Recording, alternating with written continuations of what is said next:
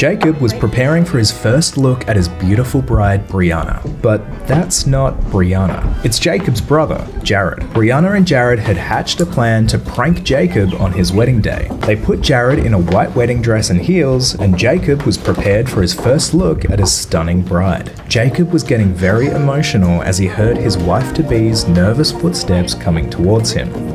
His eyes were welling up in anticipation of the incredible moment he was about to have.